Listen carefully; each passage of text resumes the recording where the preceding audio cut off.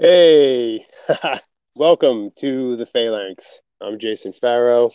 I'm going to introduce my guests or columnists, or I guess you could, I don't know, our regulars, I guess, tonight. But hey, thanks for coming. It's going to be a little bit different because I'm working off a tablet today, so my laptop decided to update. So, you know, today was tonight was the night. But anyway, so enough of my mug. I'll introduce my esteemed colleagues. So let's see, right off the bat, we're going to have Dennis Valencia. Hey, Dennis, what's up? Hey, guys, how are you? Dennis Valencia, DR Valencia Designs. Good to see you guys. Yeah, thanks for coming, Dennis. Appreciate it. Absolutely. All right. Next, we're going to get Jack Sloan. Jack is coming from the future. And there he is. Hey, Jack. Hey boys, how we doing? What's up? What's up, man? Not much, boys. Thanks for visiting us from the future. We always appreciate that. Thanks for having me. It's always good to travel back to the past. Yeah, come back and see how this shit show it was. Yeah, that's it. All right. Next, we got Jerry Shadowlin. If I pronounced it right this time, Jerry? Yes, you did, man. What's up, buddy? What's up, man? I tried because now I had a lot of pressure because I did it last time and I was like, oh man, I hope I don't mess it up this time. And now next, introduce our another future dweller, Nate Broughton. And Nate and Jack are both from Slate Comics. So let's see. It's Nate. What's up? Dropping today. And hey, glad to have you, man. Thanks for coming. And last but not least, my ride or die, my co-host with the most that I couldn't do any of this without. And here he comes, Chris Michael from Homebrewed Comics. Hey! Oh man, mine is like overbearing. Jeez, I was dying at that one, man. AKA Winchester. God, this mic is like killing me. I might have to turn this. Yeah, I saw that before when we were in backstage. I was just like, I didn't know what was going on. Yeah, I'm gonna have to turn this thing off. This is rough. Give me 1 second. I'm gonna fix this. Right off the bat, I'm gonna apologize for my audio if you hear any scratching because I'm running even old school earbuds because I didn't hook my Bluetooth up to this tablet that I'm running. So it's just like every other time. It's always some bullshit with me. Wrong. So. Yeah, right. Literally always something, and I'm always the root cause of it. So. There we go. That's better. Hey, Chris, just when you want to share something, just give me, just let me know. So, because okay. I have to pull up differently here on the tablet. I can't even see the comments from here, honestly. But so. I got two screens going. I got the comments. Oh, okay. I see you. Yep. All right. I got you. Yeah. So, really, thanks for joining us. This is episode 9, right? Yep. That's pretty intense.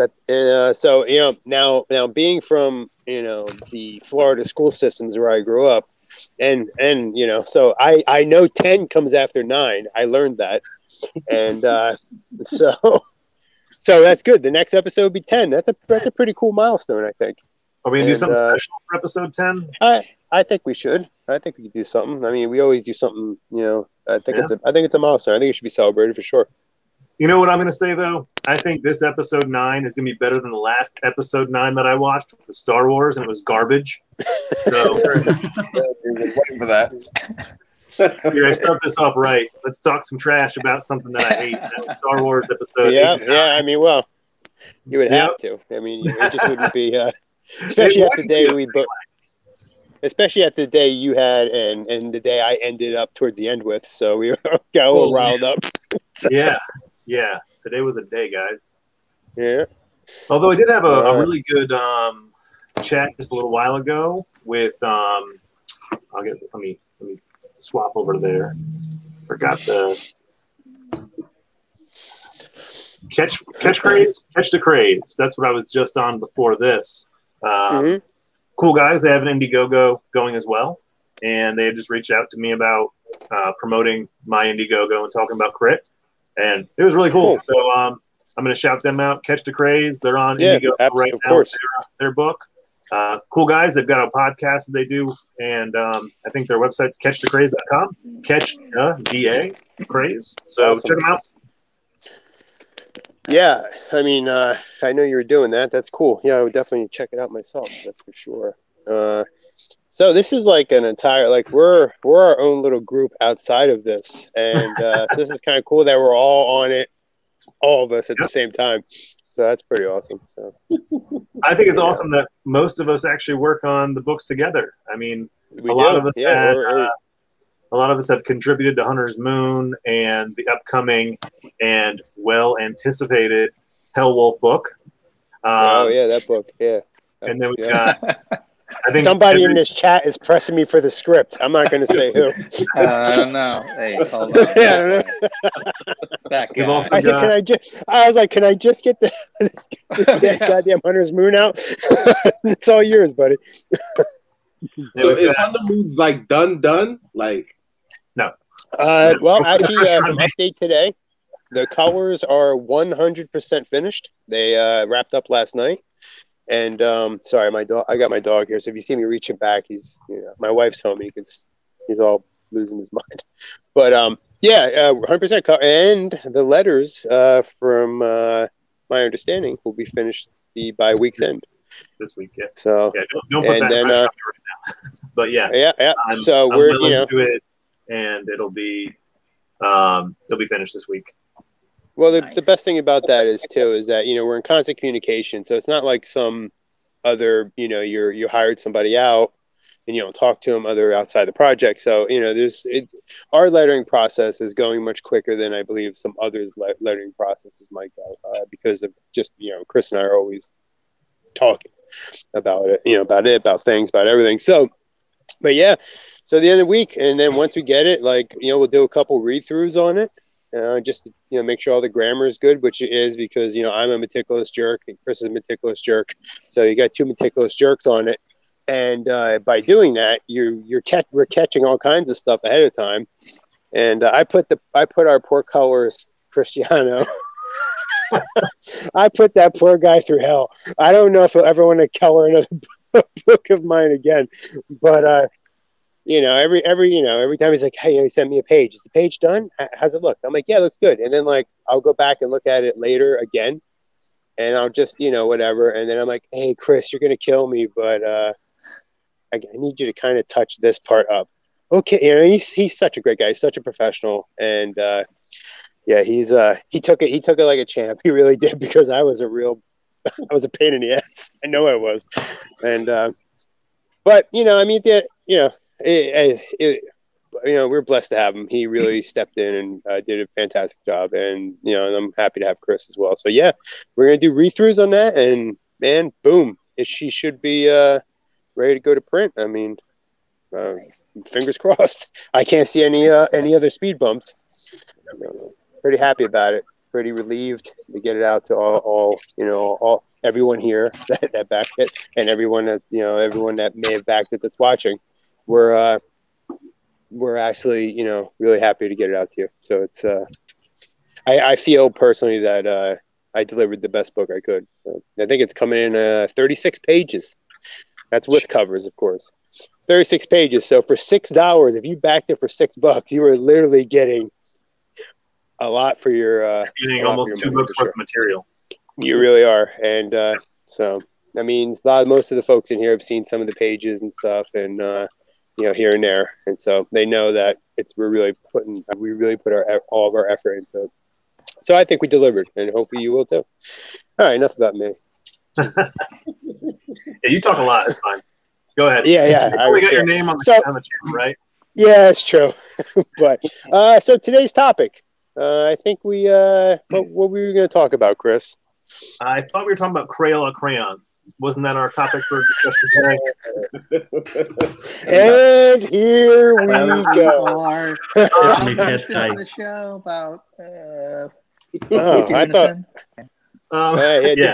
I'll just go ahead with that one.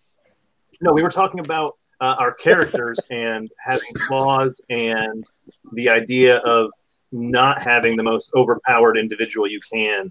Just to say your character can beat up somebody else's character. Yep, and unfortunately, I think all of us have come across individuals like that in the community. Community is vast. All right, there's a lot of different creators, a lot of different processes and thought and creativity approaches, and just different influences as creators. And yeah, I think, and this is just purely advice. I think that's kind of why we wanted to talk about this. Is that we're just going to put it out there. Plain and simple, if your character is so OP that he doesn't have any flaws, or he doesn't have any any human, or whether he's a human or not, any human-like relatable traits that us as a reader can grasp onto, I don't really see that going anyplace. You know what I mean? Yeah, I mean, even Superman, like I say this all the time, Superman is like, well, I mean, let's be pre-crisis, Superman was the most OP Superman there was. That dude could like move planets and stuff. But but still, Superman, even the current version of him, he is still a pretty OP character. Like 90% of the characters in publication, like your top 2 books or your top 2 publishers, they're all they have Squirrel Girl, who's like the most powerful in the universe. You have Iceman, who he now controls at a molecular level. Wolverine has defeated death, and he's got like fire claws and shit. So there's that. So. Yeah, they mix Cyclops and Colossus and 5 people with the Phoenix Force.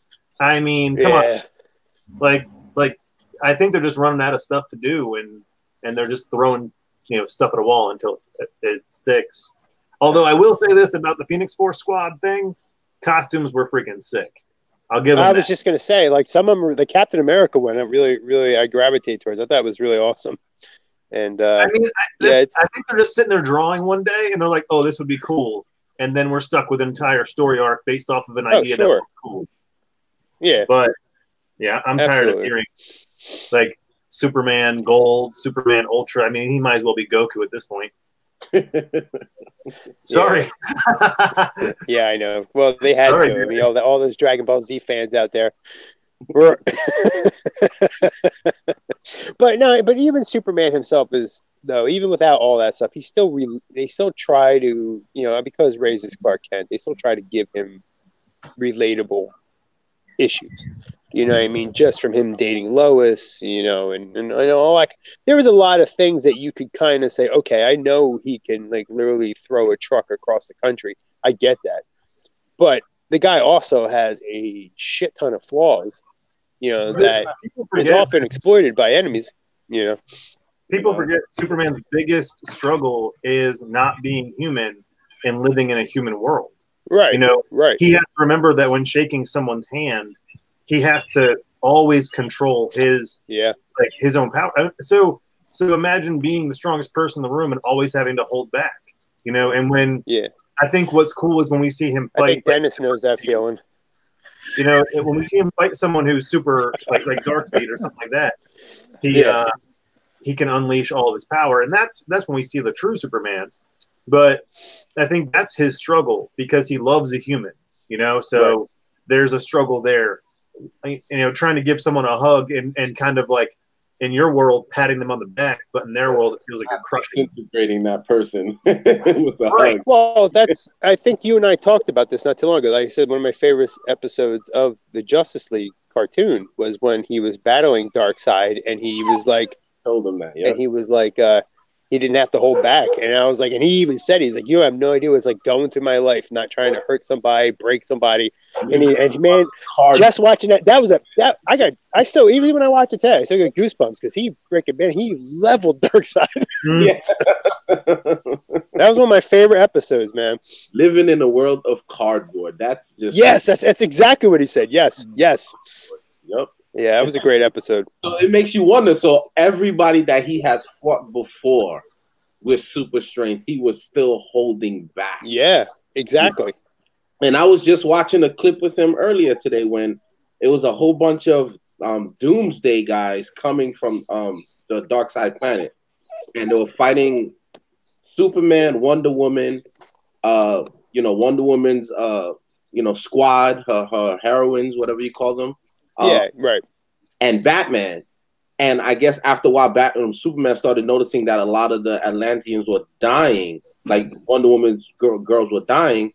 He was just like, yo, Wonder Woman, pull them back. I got this. And he flew up and he used some atomic eye laser and just disintegrated the entire dark, Doomsday army.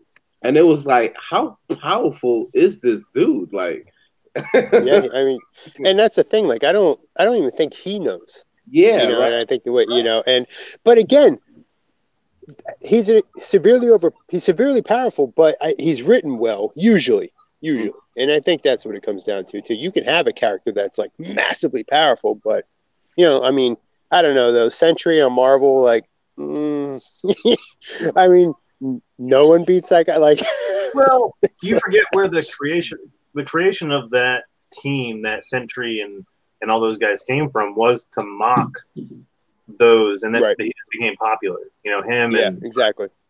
I forget that team. Hyperion, that's one of them. Yeah, Hyperion and all those guys. Like, they literally. Well, I think actually I was reading something.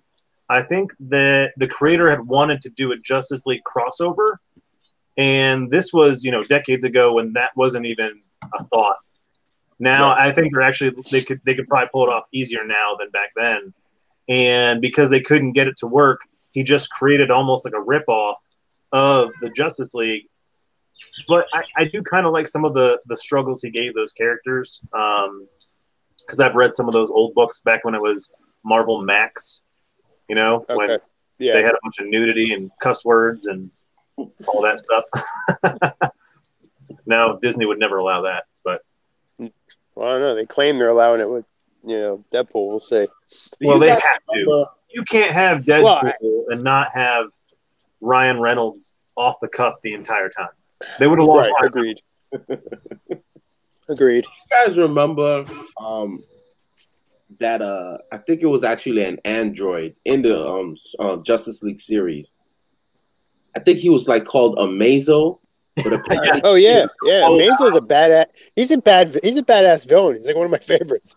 Yeah, like he was like just super powerful. Like Superman, nobody was able to like stop him. I think it was like Lex Luthor that like had to make friends with him to stop him from like destroying the universe and stuff, And it's like, now that's just OD powerful. As powerful as Superman is, right? You could just be able to because he could replicate. Because he could replicate, because we could replicate stuff. Well, okay. And now that we've discussed a very OP character, we're all creators here, right? And I think we all have our own characters, including Dennis, who's finally revealed a couple of his that he's been holding on to. Now, I think we're all out there. So let's, as a writer, because Dennis, I mean, we'll talk about Celestial Knight. Right. Okay, let's talk about him. I don't know a lot about him, but I do know he obtained these abilities via, well, you tell me. So what makes him powerful, but also relatable? So I think one of the things when I was forming the character was I wanted him to be flawed. But the biggest thing to me was what is your motivation? Because I think every character that is successful has a great motivation, whether it was Peter Parker, Batman. But these are relatable motivations. It's hard to pick, like, is money motivation? For me, it's not. A lot of the character, and it's kind of interesting because when I think about you guys, because I always go back to you guys, is what motivated your characters. But not only that, my character is motivated by my motivations. So I would love to, get into your arts where your characters came from. Did your own motivation shape that character? And I'm sure in some little way they did. But my character was almost uncomfortable. My character has a lot of my emotions and how I think, and a lot of things that would motivate me. Like if I had these crazy powers, what would get me off my ass to go fight some, 30-foot monster and risk my life for people who don't give a rat's ass about me? Like, that's what I really want to delve into. And I think one of the cool things about the topic we're talking about, one thing is about being overpowered, but being overpowered with a sense of relatability. Like Superman, like brought up was fantastic.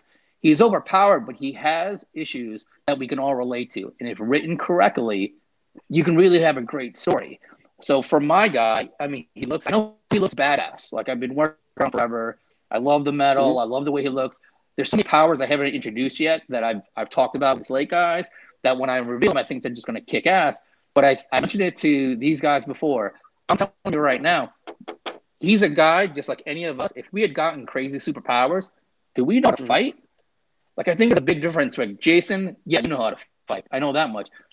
I'm a wrestler. I used to wrestle. I know that much. There you go. And you guys know, like, styles make fights. So styles make fights. Jerry knows martial arts. He's capoeira. I've seen him with a lightsaber, so I'll take it. Yeah. And he's got and let's be honest, Jack and Nate, they're from Australia. Yeah, you got to be tough. Everything wants to kill you in that damn country. Yeah, so. Yeah. But yeah, that's the big thing. Like, I have a guy, my character, who gets these powers. And as the series goes on, and my 3 issues, what I'm hoping to do my 3-issue arc is him learning to deal with those powers. He may look badass, but hey, he's just like me. If I had been given these ridiculous powers, I know how to wrestle, but that's about it. I might take a punch. If I was to go up against you, Jason, I'd get my ass beat to the ground in a minute. I don't care how many strong powers I have. You know, I talked to Nate about it, being like, my guy probably gets ass kicked by the Convictor because the Convictor knows how to fight. My guys might have bigger powers.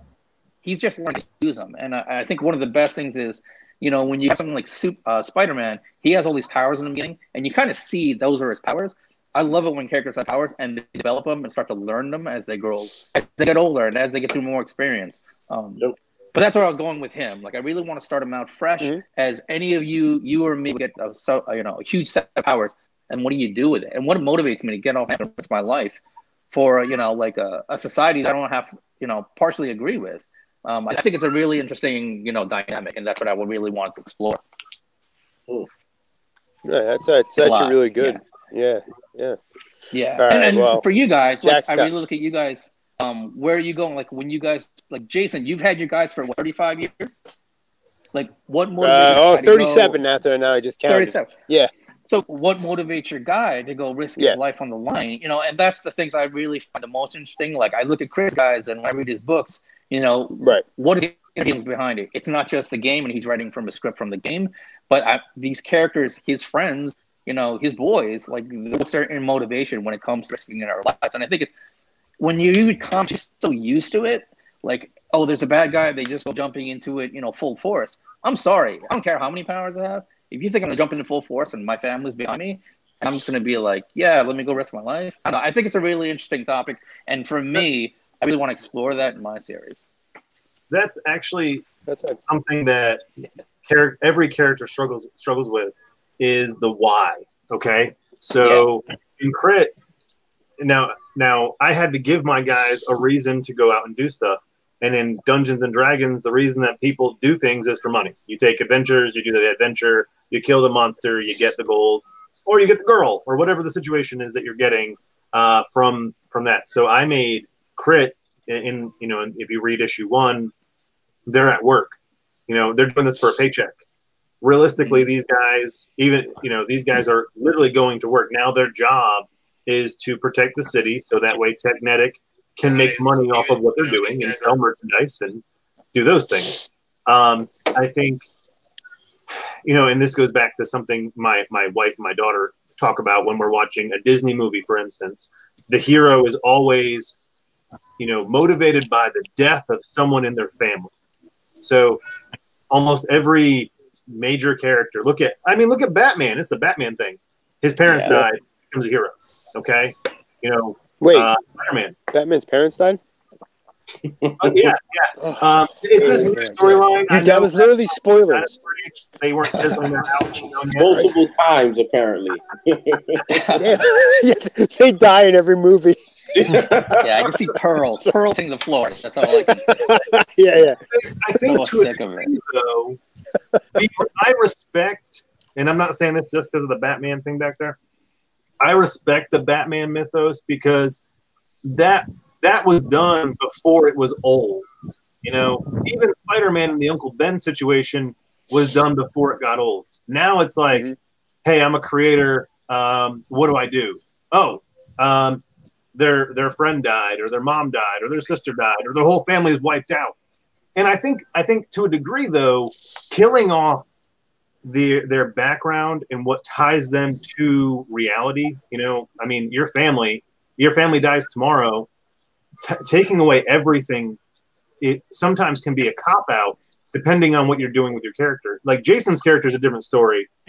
And like Punisher's a different story because it ties into their military background or that kind of thing. It shows the danger that they're in. But if you're just Joe Schmo, like me right now, a guy breaks into my house, I'm not gonna put on a convictor suit and run around and kill everybody. That's your first mistake. But anyway, go ahead. I'm gonna be depressed and probably eat ice cream and play video games until I might drive my. The secret is never taking the suit off. I'm just saying.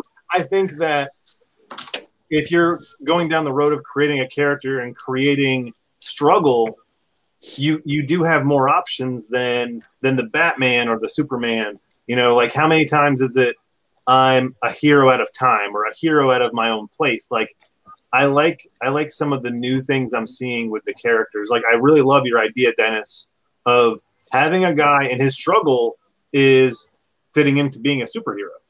Like actually pretty awesome. Like that's kind of unique. You don't see that a lot. I think that pushing the needle is what we need to do. Yeah, and I think that's part of it. Like I know most of us don't read the current DC and Marvel, and there's a reason, because we got sick of reading the same shit, and that's when we started making our own books. And for me, it's always been that, and I always go back to I work ridiculous hours. I got kids. I draw 3 hours a night, while my kids and wife are sleeping. Man, motivate me to go fight some, bad guys and leave all that behind and risk it all. For me, every time I read a book, I'm like, are you serious? Like there's got to be something more to it. Like there's got to be an end to it, even a Batman or a Spider-Man, where you have that closure where why do you keep going on? And I know for me, it's going to start from the beginning. Just like you guys, you're starting from the beginning and you're telling that tale, and hopefully it'll continue where you can see that growth. But yeah, I mean, every time I read you guys' books, I'm looking for that. And like Jason, I can't wait to read yours and get to know your character more. What motivates him to just wreck shop? And that's the thing. Like I'm looking for that every time I pick up a book. Like what's the motivation behind it? And when it comes to being overpowered and being relatable, I want to be that. Like again, how relatable are you to us? Like we're the readers. We've been reading this for forever. And are you guys going to jump into battle and risk everything for what? I'm also curious. So we got we got 2 other books coming out soon. I'm in the process of reading Colt script. I'm so sorry, Jack. If you talk to me on a daily basis, like Jason, you'd know I'm beating my head against the wall half the day. But Omen, I've read Omen, so I know your story. I think that you've got something unique there, and I like to involve some of our Australia friends because you guys tend to be a little more quiet than the rest of us. So, talk to us about Omen's background. Killing shit all day. That's why. I really want to hear about Omen and Colt a little bit, because those are books that are coming out later this year. I know you guys are working hard on the story. Jack especially. I've literally felt your struggle in your words sometimes, and the passion you're putting into that is amazing. So I really want to hear and kind of talk about the backgrounds that you're working with the characters and what sets your guys apart from everybody else. Come on, Jackie boy, you're above me on the picture, so you can go first. Always, mate. Above you in every aspect in life, mate, and you know that. Yeah.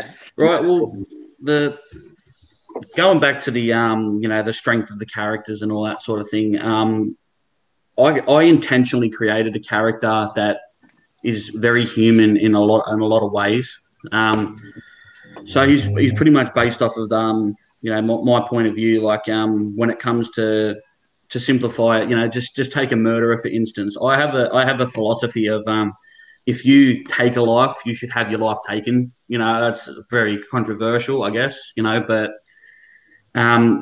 Colt has that mentality, and he's very sick of murderers and all that, getting away with it, corruption and all that sort of thing. So that kind of plays back into the whole Batman thing, wanting to clean up criminals and all that sort of thing. but he's also has that that monster hunter element as well. Now he's very arrogant.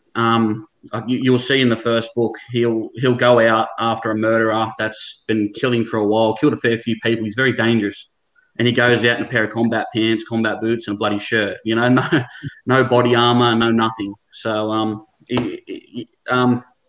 so yeah, when it comes to him, I wanted to make him very arrogant, very very base, because with the character, I've had him for a long time now. I'm thinking of his story, and he's one of those characters. He's like Jaime Lannister in a way. Like, you know, you didn't like him at the start, but in the end, you know, you kind of you see a real character change with him. You seem to understand, and you know, you kind of grow with the character, and that's basically what I wanted to do with Colt.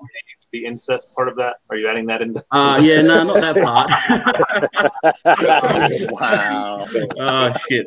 Yeah, I walked into that one, but yeah, it's more about the story. I find that you know, the characters that have a lot more to lose, the characters that could die at any moment, I think they're the better stories. So that's what I intentionally ran with Colt.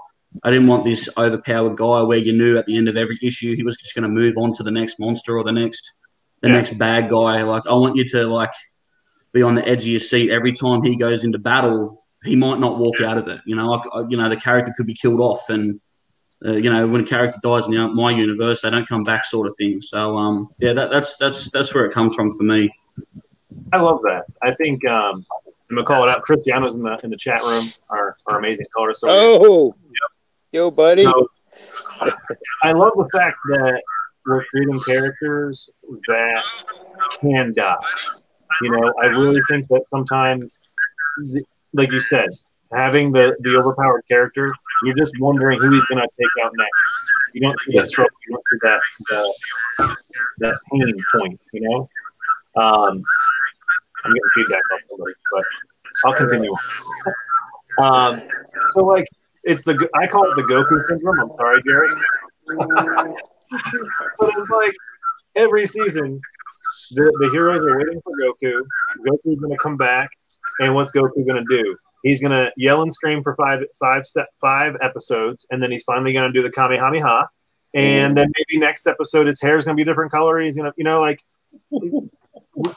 I know we touch base on this a lot, but I think it's a very prevalent like story that people can understand.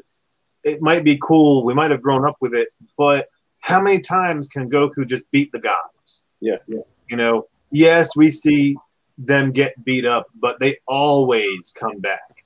You know, knowing your character can die, I think is pretty rough, and that kind of puts the reader on edge when they're going into battle. You know, when you see that blood, you see them getting beat. I mean, I personally remember reading the issue where Wolverine got his adamantium ripped out, and I was like, oh my God. You know, like, he's kind of human now. He doesn't have that metal in his bones. They were worrying about his feral instincts kicking in. We can not talk about that storyline because that was really freaking weird. But there was always that struggle. You know, in going into major comic books that are like that, you look at the Age of Apocalypse, where everything goes wrong. That's like my favorite story arc, was because it had the idea of these characters could have died in this war, and you had characters that did die. That's the kind of thing that draws me into a book is that constant, like, is he going to make it? You know? So I'm excited for Colt. I promise I will get it read when I can breathe. Take your time, mate. It's all good. It's all good. But we have to comment here. A character so powerful, his eyebrows are heavy. I always thought of Wolverine just fall on you when Wolverine being made of metal would kind of be heavy walking around. Although I don't really know how much, adamantium weighs. But let's hear about the other Slate character. So we got two of them down. Celestial Knight, which I am really excited for, and I gotta call you out. That freaking design is absolutely sick.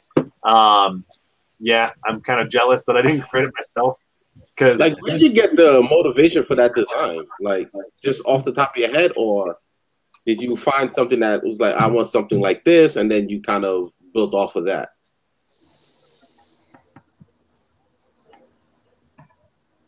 Dennis. Sorry, who was it for? That was for Dennis. Oh no, you know what? I one of the things I guess when I started creating him, and just like you guys. I mean, he's 20 years old. I love drawing metal. Like I don't know if you guys read Iron Man by Bob Layton. That was my first artist that I would copy his metal. And then I started, when you start seeing Alex Ross do his Iron Man. I love drawing metal. I would draw metal. I love drawing big muscles on, metallic muscles. I always love Colossus. One of my favorites to draw. Mm-hmm. So for me, it was just, and I think it's going to surprise a lot of people. Like, he might look tough and sick and badass, but he's going to be you. Like, I really want it to be like, he's not Green Lantern. He's not Silver Surfer. His name may be referred to as a Celestial Knight. But hey, he's not flying around the universe. He's you. He's the guy next door. He's the guy who just lost his job. But goddamn, he can, once he figures it out, he'll be a powerhouse. Back to your question, yeah. 20 years in my head, constantly drawing him just because he looked badass. When you're an artist, that's all you want to do is draw badass characters. And I just love drawing metal. So any chance I get to draw metal or this big muscles in metal, like, that's my thing, man. Okay. Nothing too scientific. Yeah. The design, so it reminds me of this D&D game that actually Obi was the DM of this, and he made me become a superhero. And I said I wanted a whole magical suit of armor, and he gave me just the helmet to begin with, and the helmet talked to me or whatever. But it looked like that style of helmet. When I saw it, I was like, man, I wish. I just love the design. It's just awesome. I love the gold color. Everything really hot on that. Yeah, when you dropped that, I was just like, oh shit, that's badass. Well, that's too. Even plotting it out the 3-issue arc in my head, and again, I'm so we train visually. There's so many the arc almost goes from splash page to splash page, and getting there panel to panel is the fun part. And I just know that payoff is going to be, for me, it's going to be ridiculous.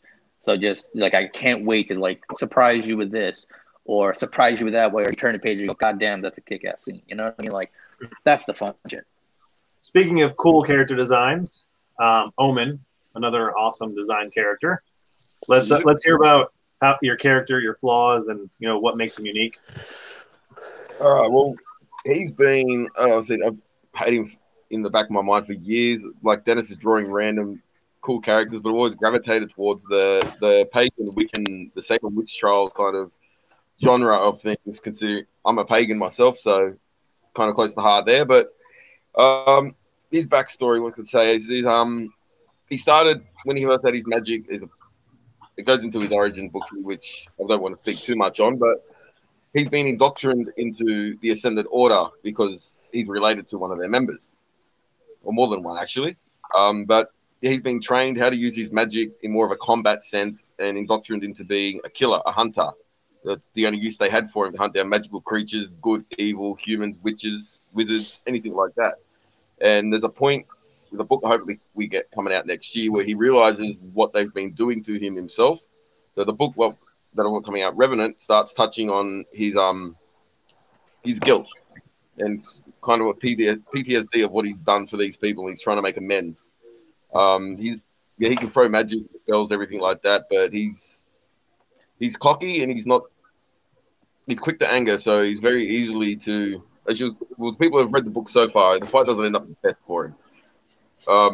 Take a few issues for him to actually come to terms with his magic a bit better and start actually being able to go toe-to-toe with bigger threats. But in essence, he's just a cocky guy going through PTSD, trying to make amends with everything that he's done wrong.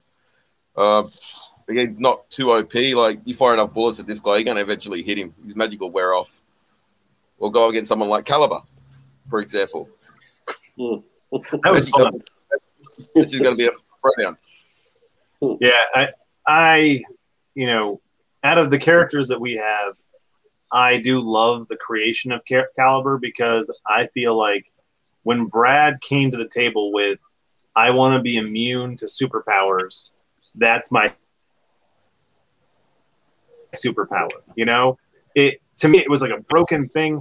He literally had to reference anime, because in My Hero Academia they have Eraserhead, where he has to concentrate on something, Like, I don't know if you've seen the anime or read the manga, but Eraserhead was a big inspiration. And then the I think, I forget what they're called, but in Warhammer 40K, there's a group of warriors that are immune to the psyker ability, and he wanted to have something like that, to where the only thing about him was he's a human, he's just immune to everybody else's superpowers. So the only upper hand he has is that he brings you down to his level. And so to fight him, you have to know how to fight. I think that it was really cool, the battle we had. I thought that played out really well. Yeah. Considering they have like similar backgrounds, you know, like Omen has a military background, Caliber. So it really boiled down to just, honestly, like, I mean, the votes on that one, but I think in a real fight, it would be evenly matched, because, you know, they're not going to use guns on each other. I mean, and that, because neither one of them are supervillains. They're not out there to kill each other. I thought that was just really cool. In the picture you did was amazing. By the way, we just really need to make that a thing. That book. It's going to be a thing. Great. Yeah, Caliber. More angry. Is it Colt or Omen? You need what? Who has more of a shorter fuse, Colt or Omen? These people from created characters here, I'd say Omen's got a pretty short fuse. Omen? Yeah. Well, I read the Colt script. I read Omen's script and the Colt script. And back to saying before we were talking about Jack and Colt, Jack's story is very emotionally driven. Like when I was reading it, I kind of got invested in how angry Colt was, you know, about the world around him and how he was feeling that it wasn't being handled the way it should be handled. You know what I mean? And his frustration grew from panel to panel, from page to page. And me as a reader, and I'm just reading a cold script, you know, I mean, it's not visual at all, but I'm picturing it in my head. I'm really getting a sense that this guy is literally had enough of the way this is being handled. You know, I don't want to give too much away, and his frustration grew from his interactions with, you know, his friends and his allies to, you know, to ultimately how he approached the situation at the end. And so, yeah, I mean, you know, the Omen script too, I got the same sense. Omen was very, for me when I read it, he was very much he was very, like, I felt Colt was running more emotional with his feelings, you know, but the Omen is, he had an agenda, like, not, and like he had, and he's another guy that was fed up with the system. He was fed up with how he was indoctrinated into this, and, you know, and all this stuff. And he was, like, when I read that, I felt that this is a character who is, you know, emotional as well, you know, but driven by something more like, for lack of a better word, like retaliation. Like, he knows the status quo by OA, or if I said it wrong, I'm sorry. The status quo is not, and then he recognizes it for what they were. So I felt when I read that there was a lot of his motivations were different than Colt's, and I think that's what you want from two flagship characters in a universe. When I look at Slate, it's Colt and it's Omen. You know what I mean? Two guys that, you know, intersect, but they're two completely different personalities, and that's just from reading black and white scripts. I got that, you know, as just, just somebody enjoying to read. So I just want to put that out there because I know we talked about Colt, and I meant to say something about it before, Jack, but I actually did read it, and obviously, you know, I talked about it, but yeah. Nah, it's solid. It's solid. You guys are really, your writing is driving home the characters' individual personality traits and individual motivations, and then that's important. That is super important. They just don't show up and be like, wow, I'm the most powerful guy in the world in my universe. I can wreck shit. Let me go wreck shit. You know what I mean? Like, motivation be damned, you know, or so I think that's pretty cool. And, you know, of course, with Crit, you know, we know, you know, I mean, we all know where the motivation lies with those characters, and they're all easily relatable. Each one has a different personality, and that is super important as a writer. That is, like, you got to give your characters personality, and because you want, you know, readers, just like Dennis said, you know, you're tired of reading the same shit over and over. You know, you want something different, and indie is different. So, yeah, sorry, I just had to get that. I'm going to get that out there. Changes too. So I focus on growing my universe more than I do my characters. I kind of let my characters grow on their own because the organic storytelling allows me to do that. But for me as a writer, I approach it as, how does the world react to superheroes? Because I think that's something that a lot of people forget, is that these don't exist in our world now. So how does everyone else relate to them when that happens? You know, like what do we do? What does our world do? Because, you know, we found out this year that aliens exist and no one cared. So yeah, because, like that came out. No one cared. So we're not alone, and the government's like saying it, and we glazed over that. So are we so numb to things that finding out there's a guy that can shoot pink fireballs from his hand and there's a glowing cat running around? Like, do we just not care? Because it's not a reality TV show. Like, was that guy will end up on Oprah? We all know it. Right, like well, eventually, you know, that's where their motivations lie. Is, you know, like I said in the beginning, the first season of my books, it's where we're going to work, we're doing these things, but then we find out there's more going on than just us. Because when Crit gets their superpowers, this is the first time they've heard of it. This is the first thing they've ever seen. So they think they're alone in the world, and they're just going to go out and go to work and make money. And again, you know, I've got a 20-year-old, I've got guys that have been, you know, police officers. They've kind of just got their own lives. They're going to live their lives now. Well, now they find out there's a bigger agenda going on. How do they handle that? And they did it in their own way, which we'll see, you know, through the pages. But I every different season of mine changes their goals and their ambitions. And what me as a creator, when I create these situations to make them choose their goals, I look at my own life. I look at what I've gone through. You know, I posted something this morning on my creator page, and I was talking about how at one point in my life, my goal was just to be a musician. I remember being 17 years old, looking at my first contract and going, man, this is how I'm going to retire. You know, 30 years from now, I'm going to be Axl Rose. Hopefully not, because he's really gone downhill. But, you know, I really wanted to be my first concert. He's like Keith Richards, so you got that going for you. Dude, I will go to my grave loving Guns N' Roses. They were my first, you know, the first band I ever freaking loved. I loved their music, and I just wanted to be a rock star, you know? So I remember looking at that contract and going, I'm good. You're a rock star to us, Chris. Oh, thank you. But as we move forward in life, you know, I was on tour, literally, like I was on a U.S. tour when I quit, and I changed my motivation. I wanted to go to school and do things, and then that changed. And I think we as individuals, you know, if I had superpowers, my goal would not always be to save the world, because you know what? I'm sorry, but half the world doesn't deserve to be saved, in my opinion. So What does that make me? Does that make me a supervillain? You know? And I'm not talking bad about people, but come on. Like, no, I don't always with watching the X-Men movie First Class. I was like, yo, if I was in this movie with ability, I'm going with Magneto. Yeah, exactly. Yeah, no shit, right? Give me Avalon. For real. Give me an asteroid where I don't have to deal with humanity's BS.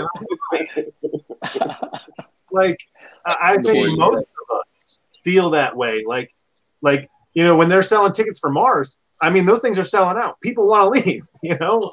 So give me superpowers. Am I going to, you know, I respect Superman. I respect Captain America and these all right, all good characters, but that's just not me, you know? But what's to say my motivation doesn't change? What's to say that, you know, I gain superpowers and I have this attitude like, whatever, like Spider-Man, and then someone close to me dies and I realize, hey, maybe it is my responsibility. We don't know. And so I like the idea that my motivations can change. And I'm going to flip this real quick because we mentioned Cyclops earlier. And as much as I hate Cyclops, I really do love what they've done. Everyone hates Cyclops. But I got in an argument with the guy in Florida, the Disney, the Islands of Adventure. I told him he sucked and no one liked him. That's why no one took pictures with him. Developed X-Man. He's gone from a good boy that would do no bad for Professor X, you know, like his right-hand man, to having literally like affairs on his wife with a clone of his wife, and then a clone of the clone of his wife. You know, and then there's Emma Frost, but who can blame him? I mean, I'm not going to blame that. That's fine. That's a pass. He really kills Professor X, you know, like, and creates a team of a team just to go out and hunt and kill people. Like, we don't have a character. And you can't compare Magneto, who just decides to be a good guy whenever he wants to be. Yeah, like, he flip flops a lot. Yeah, this like, I got my white suit on. I'm a good guy. Right, like, oh, I'm gonna put my white suit on. I'm good. Yeah, I really feel like, as much as I really don't like Cyclops, I feel like they've done a really good job developing him and his motivations and moving him forward. You know, if you had those kind of developments in every character, it would be ridiculous. You know, Colossus, look at him. Really, the only thing he's done is flip flop from I'm gonna be with Avalon, but he's always been this good guy, good, strong, buff dude that just goes around trying to save people. Like, we haven't seen much else from him. Superman, you know, for the good of the world all the time. Wolverine, what can I kill today? Like, they might develop a different story for him, but you don't see them grow like that, in my opinion. Now, you know, I haven't really seen many that do that. I think Spawn's done a good job, but not because I love Todd McFarlane and the create and Spawn itself. But I really do think that the storyline's good. But I don't think they've done the development that Cyclops was at, and that's just my opinion. But I think that's because everybody hated Cyclops, so they made him a villain, and then I think that was like the best thing that could have happened to him. Well, he's an underrated character for sure, though. I mean, like, people don't realize how powerful Cyclops truly is. I mean, there's been certain instances where he's actually let loose, you know, and you always forget, you know, because he's always that pompous a-hole, and then like when he lets loose an optic blast like a mountain in half, you're like, oh my god, this guy's got, you know, he's actually way more powerful than you think he is. Yep. Yeah. So. Yeah, but he gets all that go until like it. If I'm not mistaken, his optic blast doesn't stop until like something stops it. Hey, right? Yeah. Yeah. Yeah. Like, that's ridiculous. He has the laser pointer from hell. Yeah. All right, so Jerry, we know that the elements, like, those boys got motivation. Those boys are all relatable. So, you know, and you got to talk about 4 of them. Ouch. But you know, being on your lives and stuff, like, you do such a fantastic job of explaining their motivations, and anyone that listens to you talk understands that you're emotionally invested in these characters, and I think we all are, and I think that is like a major key to being a good writer or creator.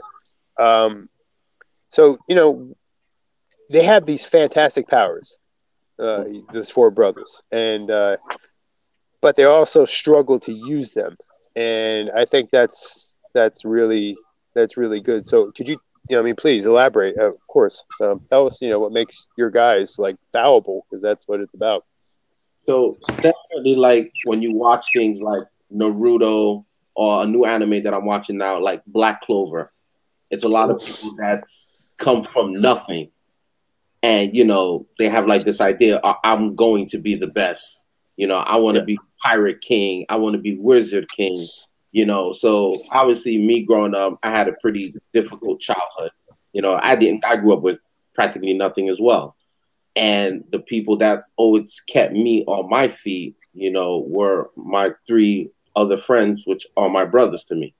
You know, so I definitely wanted to create an environment where they basically had nothing.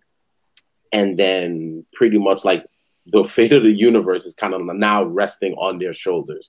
So they've also pretty much kind of been kept in a bubble, per se. Like, they was raised in an orphanage in the woods, out of the big cities and everything like that. But once like they get their powers, once they start to learn their powers, once they actually have to start using their powers to actually start protecting the world, et cetera, it's kind of like now they're going to really start to see the world of how it is. They're going to start interacting with people from the city. They're going to start seeing that it's not all sunshine and rainbows down the line as well, you know. But at the same time, their big motivation is that, yeah, we ain't got nothing, but we have people that care. If we don't do what we do, they're in danger. So no matter what, we have to do it and stuff. You know, we have to protect. Because it's not like they're like, yeah, we're just going to come, we're going to take a few people, and then we're going to leave your planet. No, they're here to destroy the planet. They're here to take the abilities from the boys. So everybody's in danger, including the people you leave.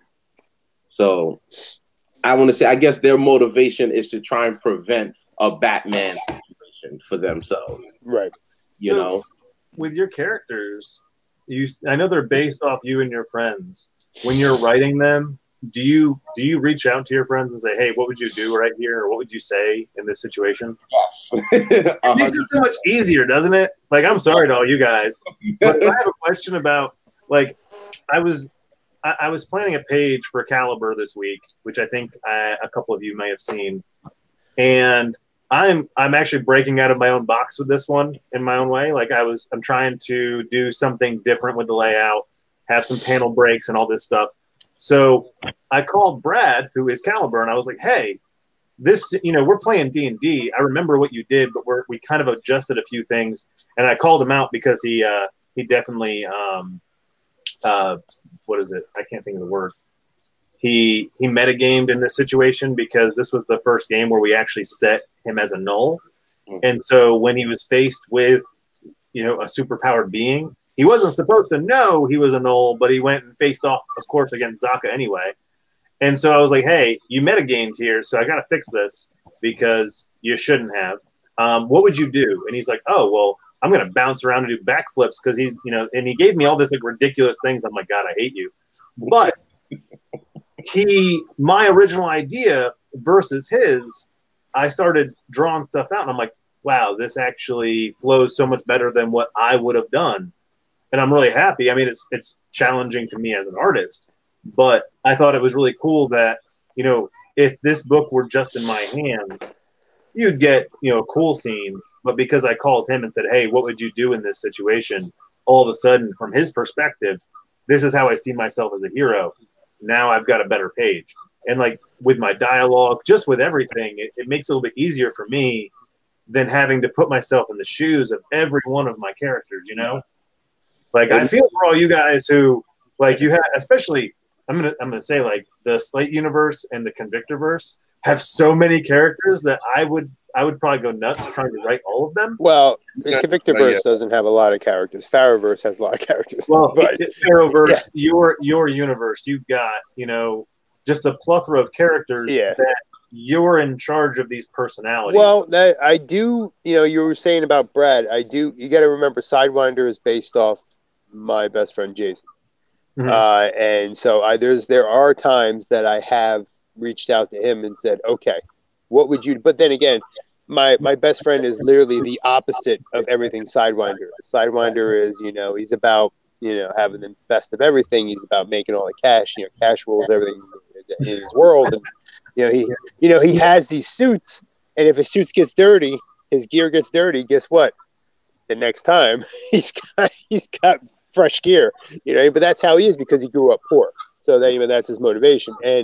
But yeah, I mean, not quite as intricate as you do with, you know, with your fellas for sure. I mean, but I have bounced things off of him, and it helps. It does help because sometimes as a creator, you're just like you said, you have so many characters or whatever. You just, you know, it's just it is nerve wracking for sure. I mean, definitely. With a spoiler, giving you guys a spoiler, because the next book is being called Burden of Truth. And that's a cool name, man. Thank you. So basically, there's a scene after the awakening when they meet Clenneth, and he pretty much like knocks them out, right? Takes them to an even more secluded area deeper into the woods, where he's pretty much going to be training them. So to wake them up, he picks them up with like his mind, his spiritual energy, and throws them in a pool of water. So I showed it to the guys, and I'm like, "Yo, what do you guys think of this?" So my brother Matthew, who's like the youngest of the group, he's like, "You got to switch this and put it this way," because he's like the tune of the group. So it's like everyone is waking up because they're wet, and everyone pretty much like sees Clenneth and starts to focus on him. Meanwhile, Sky's there drowning on knee-high water, you know, and he's like, damn it, like, damn this freaking planet. First growing up is hard. Now freaking I'm all wet for no reason. God knows what this guy did to us, knocking us unconscious. Like, he's just going off. So everyone's like, yo, Sky, stop and focus. And he's like, oh, snap, he's right there. Like, that's him to the T.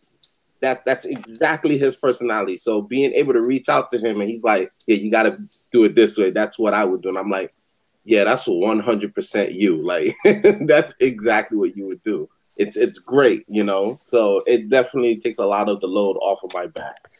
That's awesome. Sort of related, like Hellwolf, I have Jack and Nate I can bounce it off of. and of course I have Chris. So, yeah. They share a surname. Yeah, that's my first character I've ever been. And it's funny because I get to create my own characters, but I'll dabble in it later. I mean, I have now, but it'll take a long time for them to hit the book. I like writing the enemies. I like writing the scenes. You know, that's something I really get passionate about is what's around my heroes. What world are they living in? I like being the boss in the book, like Shaw. I think it's funny because he's motivated strictly by having the top company, the most money, and marketing everything. And it's funny because I was just approached today by a film company that wants me to be their marketing manager. And I was like, you know, it's funny because that's the role I take in my game is like the boss and the marketing and like sales. So those are the characters I write. You know, I let Brad and Terrell write their own lines and all the sarcasm and, you know, the bolder moments, we'll call them. Those bold moments. Well, speaking of, I mean, we actually talked about Boulder's personality the other day, me, Boulder, and Terrell. Well, Terrell and Brad, because, you know, Boulder has a very specific personality when he's in that Boulder mode. You know, Terrell is actually a very intelligent individual. He's hard-headed, and I think that's, you know, we're talking about the fallible parts of our characters. Boulder is... He tries to be the best. He tries to be always doing good by people. But the problem is he's stubborn, he's hard-headed, and he sometimes acts on that. And by doing so, it's not good. You know, I've talked about D&D before and alignments, and your good characters are actually really few and far between because it's almost impossible to be a lawful good character. You know, we all have a selfish tendency, every one of us, no matter who we are, you know, and the minute you become selfish or you make a selfish act, you're not, you know, a lawful good person. And that was hard for Terrell to understand. You know, that was a struggle for him. And I think that it's interesting to have a character that struggles to be better. You know, we don't really have a lot of those. And that's an anime trope. You know, you're talking about Black Clover, like, the main character in Black Clover, Brad hates him because he's a whiny little kid. I love that dude. I love that character. He has no powers whatsoever, but he wants to be the most powerful. Yep. And he's got like this book, which I'm not going to spoil too much for you because I love that series and I'm pretty far into it. But those characters that just want to help people, want to get out there and do something, and their motivation is literally just to help people. That's few and far between. We always have a selfish motivation in there. Yeah, I want to help people, but I want to help people because, you know, and I think that's a character trope that's not really explored a lot. I love the bond. Like for me, I love to see the brotherhood, the bond. Like even the art that Dennis did with Omen and Colt. Like they were holding Colt back for whatever reason. Like he's pissed off. He's ready to go off the chain. but like his boys are like holding him back, like, yo, not yet, like chill out, Well, like I said, you read the script, like that totally makes sense with his character. So like that guy you see the connection between Asta and Yuna, and it's like they both want to be Wizard King, but Yuna is the prodigy. He has the most rarest book. He has unlimited mana, and like Asta has nothing. But at the same time, Yuna's like, Asta, you're my rival. So just by that alone, it's like that's motivating Asta. Like, I can never fail. Like when that dude was stomping on Asta, and then Yuna was just like, yo, he's not garbage. He's my rival. And then that's when Asta Walker was like, you're right. I am your rival. Let me stop playing around. And then he got up, and it's just like that bond, that brotherhood. Like I said, because that's what reaches out to me, because I feel like that's how I survived growing up. Goes a long way with me. One Nick was posting on Facebook a week or two ago from Demon Hunter. And he asked, what do you like better? Anime storytelling or comic book storytelling? And we do have a very different style of storytelling between the two. So with anime and manga, you get a more real world look at the characters. They're very fallible. They have so many personality quirks about them. And I use quirks, although I'm not going to reference My Hero Academia, but you look at My Hero, you look at all the popular mangas and those things, and they're very human. You watch one for 5 minutes, and although some of them are really annoying, just being real, the main character trope that I hate is the creepy brother incest thing that they always have in every series. It's really weird, but apparently it's a thing over there. Like Team Rocket. Oh God. Like every Japanese series has straight up Team Rocket, man. Incest thing. Yeah. But they do have some really approachable characters. You look at Asta, you look at Black Clover, you look at these things, and one story I talk about a lot with my friends is Death Note.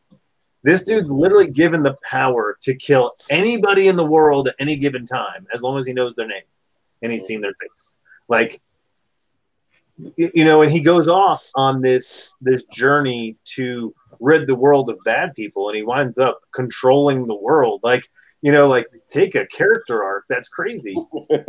And we don't, and we talk about relatable, we talk about fallible.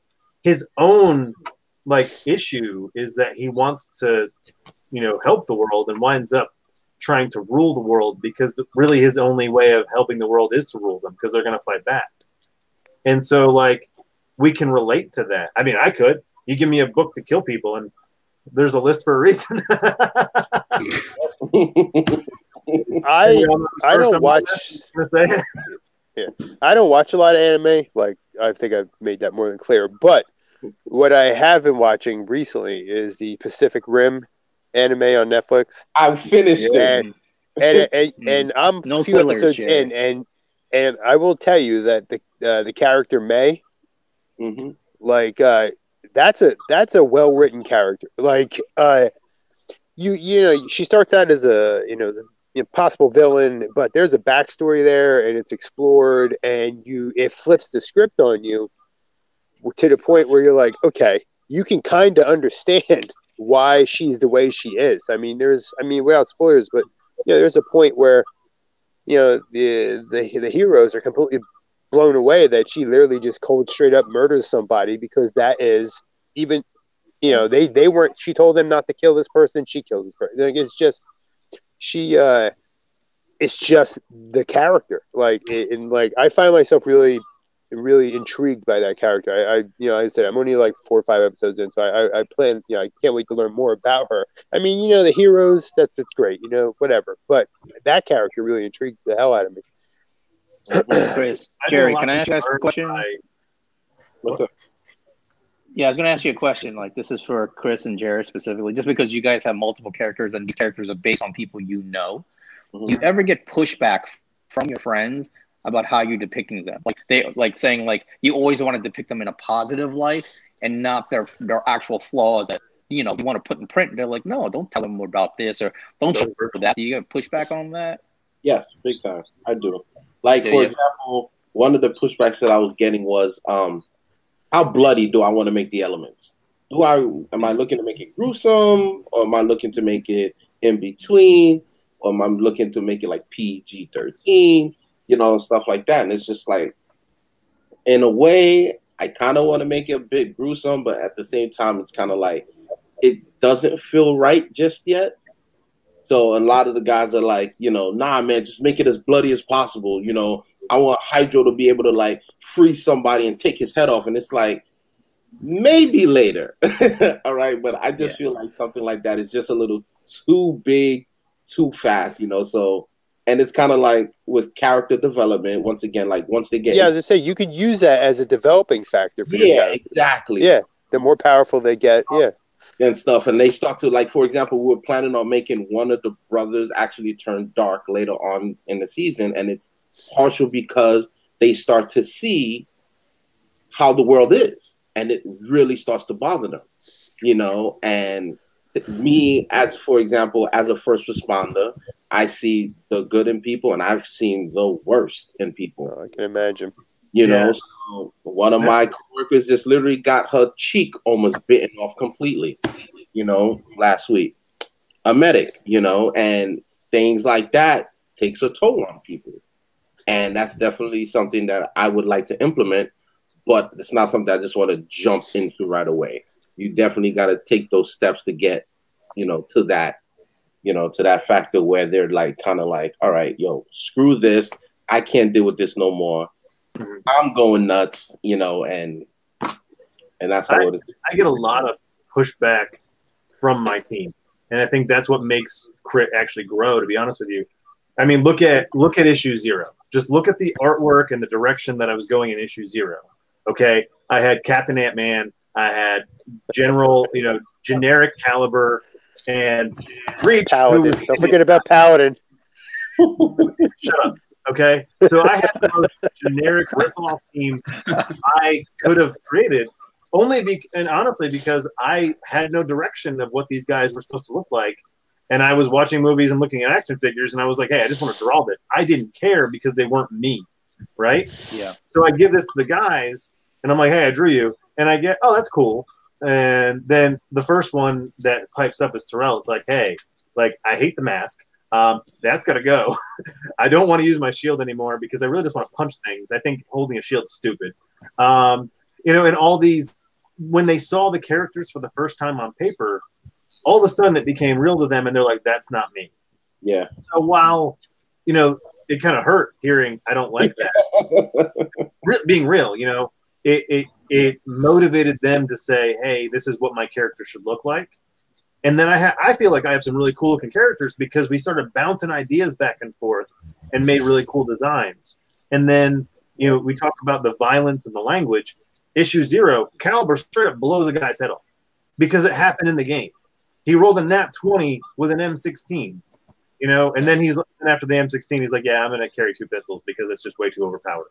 But like that happened. He comes around the corner with my original issue 0, blows a dude's head off. And I had everybody at the table cussing at the time. So when I'm drawing it and writing it out, there's F-bombs, there's all this bad language. Terrell sees it and says, hey, like, I'd really like to show my daughter this. Can we dial back the language? Yeah, no problem. Brad sees something and he goes, hey, like, my character is going to be sarcastic. He's going to not pay attention, just like me. He's going to be everything that I am. Don't have me be the leader of the team. I don't want to be that. And because my original depiction was he was the one calling the shots, and he didn't want to be that way. So my team is very heavily involved in how they're depicted. After issue 1, when I was drawing issue 2, midway into issue 2, Terrell calls me and says, hey, can you not make me frown in every picture? And I'm like, dude, you were upset this entire issue because you just got out of surgery. He had to have his tricep, he had tendonitis, he had surgery on it. I'm like, you were on drugs and you were in pain, so you were frowning the whole time. Like, I'm depicting you as you played. And he goes, yeah, but Boulder needs to smile. Boulder needs to be that smiling, happy character, even through the pain. And I was like, okay, that's fine. So now every time I have a chance, like when Boulder goes to do something, he's smiling. Issue 3, you see that.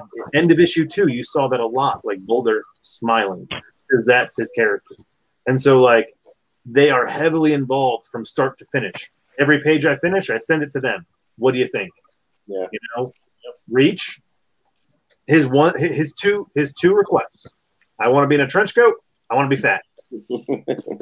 Okay. Nice. Spectre. Spectre was a pain, dude. I drew Spectre like you. I you know, he's a huge anime fan. I gave him some Power Ranger looking armor at one point. I drew this dude as a flaming skull. I drew 50 freaking versions of this kid.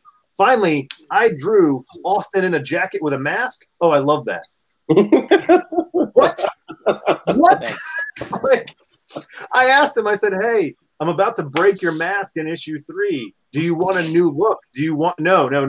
I never want to not have a hoodie, a jacket, and just a mask. And the mask is because it covers his actual ability. He's like, that's all I want. I don't want to grow the look.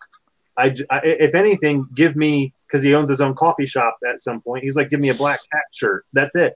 Like, I don't want a suit. He's like, I think it's really cool that my character doesn't have a super suit. I literally go into battle, like, just throwing myself out there, you know? And he's like, it's also easy for me to sneak around because all I have to do is take my mask off and not activate my powers. And no one knows I'm a superhero. Like, to me, when I was drawing Spectre, you have a Ghost Rider style character. Why aren't you going to make him badass looking? But then I drew him and I continually draw him. And I'm like, you know what? He is kind of badass in his own way. Like, now I see it. But I didn't until he had that piece of, hey, this is what I want. You know? And like Bones, I love Kid, don't get me wrong, but he didn't give me any direction. I just started drawing.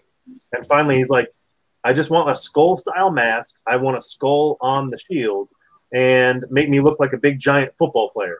So I go to Nate and I'm like, man, I can't draw this. I'm racking my brain. He draws it perfectly. And now we've got Bones.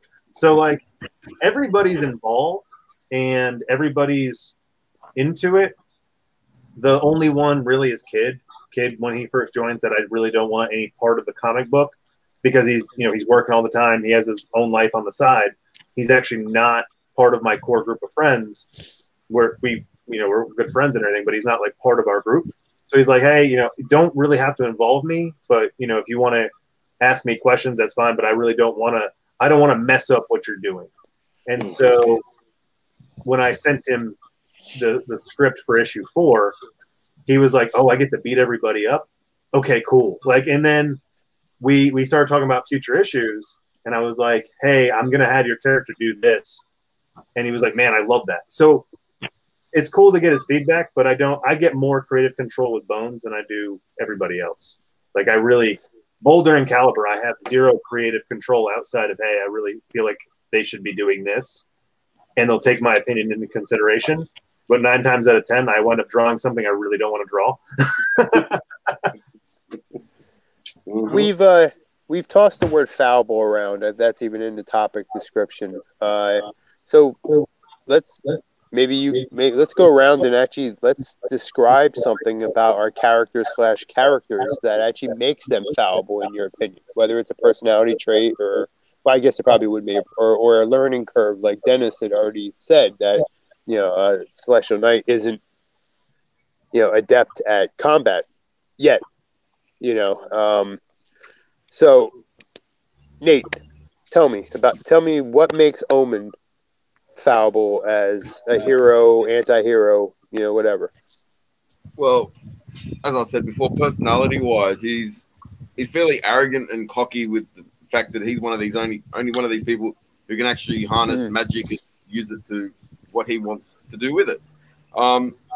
Saying that he's very hot-tempered, he's very quick to anger, which will make him second guess himself, which goes back on PTSD from being institutionalized as well. He's never really going to go all out and second guess everything he does against people because he doesn't want to be responsible for killing another innocent person, so to say. So Awesome. he's got that story where he's not. I want to say better words than this. Yeah, he's not completely committed into fighting him to instantly wiping it out. He's going to constantly be second guessing himself the whole time, not knowing if this is a good guy, this is the bad guy. What am I going to do? And yeah, if they get him rolled up enough, he'll stop second guessing himself. The flick will switch, and he'll just lose his temper and just make a mistake. All right. Fairly often too. Yeah, but that's good. Fairly often is a relatable thing because we all go through life and we all make mistakes, small ones, large ones. You know, so that's awesome, man. No, I think that is something someone can gravitate towards for sure. Now, Who's next? Martin, does he have like I guess a magic limit as well? Like he runs out of mana or energy? The thing is, magic is not unlimited. It's the person's ability to channel the magic. It'll just exhaust him after a certain amount of time. He just physically can't do it. Yeah, I asked because I feel like that's one of the greatest things within stories that you can also use to develop. That's another reason why he's covered in his tattoos, his runes. They offer certain protections against certain things, like fireballs, bullets, anything like that. But once they've been used, and he has to take a step back for a day or so and magically recharge that particular tattoo. Otherwise, if he goes into another fight, someone's got a gun and the rune's not working, the bullet's going to go straight through him.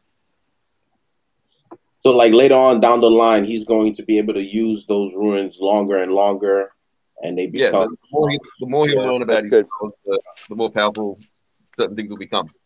Because I think that's always like the greatest thing about watching these shows is that, like, take Naruto for instance, his biggest thing was making shadow clones in the beginning. Now you see what he can do with the nine-tail energy, becoming Hokage. Like, it's just, this is a kid that can only make a few clones of himself in the beginning that the town didn't like. And then you watch that entire development character-wise and ability-wise. I think it's thing. He's starting out with the basics, throw fireballs, throw lightning bolts. Is what he was trained to do by Ao. But later on, when he starts learning more, meeting new people who will teach him more, he be able to turn that abilities into other spells, which are bigger and more powerful and different tricks up his sleeve. Awesome. Who wants to go next? Yeah? No one? I'll go last, or I'll go second to last. You can go last. All right, you go second last. All right, so I'll go last. Chris goes second last.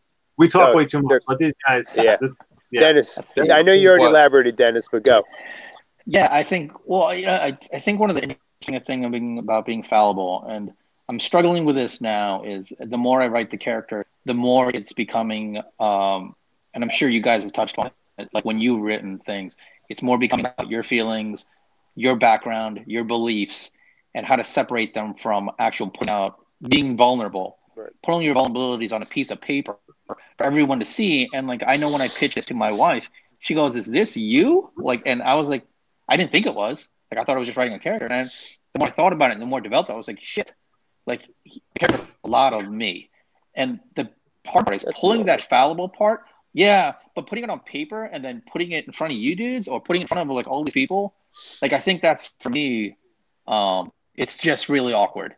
And I just wonder if you guys have pieces coming out, like, and what part of your character that's fallible are you putting out there? And that's why I asked you guys the question. Your friends, you're putting your friends' characters or your characters that are based on their fallible qualities are put on paper. Are they comfortable with that? Like, how far you go with it? Do you really rein it back? Like, I see Chris laughing because, I mean, I'm sure I pull some of that back because I'm like, I don't want to put some of that stuff on paper, but that's what makes the character relatable. And that's what I relate when I meet people. Like, that's what brings me closer to people. But yeah, like, for my guy, it's that. There's a bunch of topics I want to touch on in the book. And I think one of them is, obviously, I think you mentioned it, guilt, failure, guilt and failure, but more in, for lack of a better word, the American dream. And I say that because I'm an immigrant, where I came to this country, and the dream that we had, and how I relate that dream to guilt and failure, and how it's going to develop my character as he progresses. So that, in a nutshell, is like a lot of the faults of my character. Who's next? That's good. No, I think as writers, we do tend to lean into ourselves. You know what I mean? So, Yeah. I mean, it's definitely, that's part of the process. But Chris pointed at somebody. Who's going, Chris? Oh, I was just pointing away from over that way. So I guess Jack gets to go next. Yeah, let's talk about Colt, Jack, or Grimmel. You can talk to somebody else. It doesn't have to be Colt. So, No, I'll stick with Colt. He's my main focus. I try to make Colt as very there's lots of faults. That's the ideal behind Colt. He's got a lot of them, and as we go through his story, that's what his story is built on. Trying to fix those faults. So, for example, like you guys read in the script, the guys that have read it, he's very pissed off. Like he hates that he doesn't have control over, everything sort of thing. So he's kind of on a quest to. He's in a dark place, so he's just trying to find something, find a some sort of reason, to live, if anything, you know what I mean. So he's very flawed in a lot of ways, like his anger, without trying to give away too much, probably his anger is probably his number one flaw. You'll see a lot come out in the first issue anyway. So it's probably his anger is his main flaw, to be honest. Yeah, give a little. He pushes away a lot of people. Through his anger, and he's essentially a loner. So Does Colt have any abilities, or he's like just straight human? So he's human. He comes from a military background, so he's like ex Black Ops. I don't know the terminology. Maybe Jason can come in and help me out there. But he's like, you're right. He's a badass. It's Spec Ops. So he's like military badass, and he was working for AO as well, and he, like Omen, him and his team realised that AO weren't, they're not, what they say they are, and they go off on their own sort of thing. But when he was on a mission, he was caught in the crossfire of a magical explosion. I won't go too much into that because that'll give away a big book I have planned for next year. But it gave Colt the ability to see monsters and stuff that live inside the Slate universe. So that's part of his thing. He's I guess you could say that's another flaw of his as well. Like, now that he can see these monsters and he can see that the world wasn't what he thought it was, it's kind of freaked him out a lot, and he's in a state of, it's like you could say he's scared, and but with his military background, protect and serve and all that, he feels like he's obligated to go out and take out all these monsters. And that's and another flaw he has is his arrogance. Like, he doesn't know what he's going up against. He's just going to go out there and kill everything that's not human. And through the story, we realize that he meets people that explain to him that not all monsters are monsters, and there's he's very story driven. So Awesome. All right, Jerry. I mean, I guess my guys, it's pretty obvious when you're looking at the element version of them and stuff. Like, fire would be water, lightning would be wind, et cetera, et cetera. But I guess one of their biggest things is that, they're kind of still kids, so there's still a lot that they have to learn and stuff. And that kind of leaves them vulnerable, which is why Clenneth comes into the picture, because Clenneth also has his space military training. That was what he did, where he's from and stuff, when he was part of the special council. So he has to train them on how to be, responsible, how they're going to have to start reacting to these situations and taking care of these situations. So I pretty much would say that it's like their youth and stuff. That is like their biggest weakness right now. Their youth, that's good though, because like I said, that can offer its. I mean, we've all been young, we've all made those kind of mistakes, and So that you actually have a lot of material you can pull on. So that's good. Youth is always a really good motivator for a character's identity and their wins and losses. But, and they kind of got like that Goku Vegeta vibe going between. Yeah. Because even growing up, we all did martial arts. So we were constantly training with each other, constantly fighting, and it was just to get the best of one another.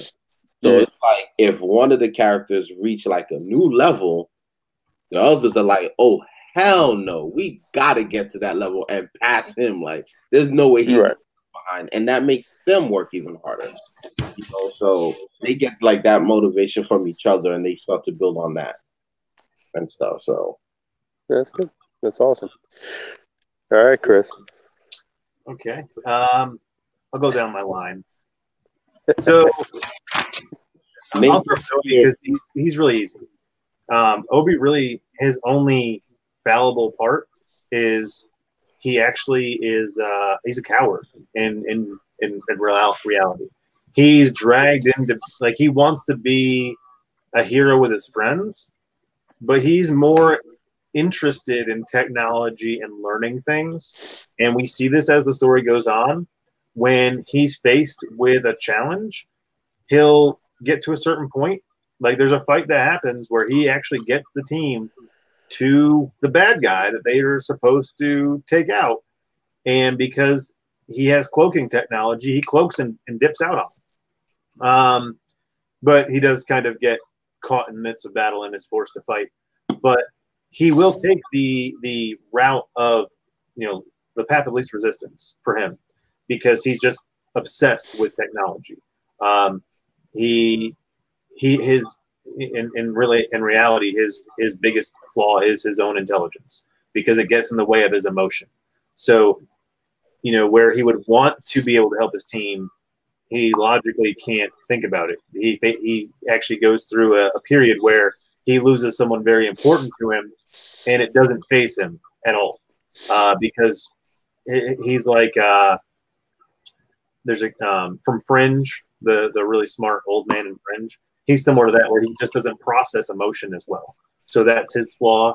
Spectre, his flaw is his own arrogance and desire to prove himself. He's constantly going ahead of the team, going against, and just doing what he wants to do because he feels his way is right. He feels like he's got to go out and prove that he's the powerful one, that he can take on everything on his own because he knows he has area of effect. He has a literal, God bound to him because Samedi is a Geed, which in my world are like gods. And so he feels like he is the most powerful, but that always doesn't work for him because he doesn't even listen to the God that's bound to him. So there's him. Boulder's biggest flaw is his own arrogance and hard-headedness and stubbornness.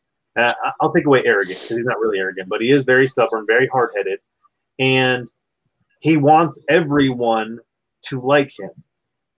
And that's impossible. Even when you are a hero that stands up for everything, not everyone's going to like you. They're going to find something wrong.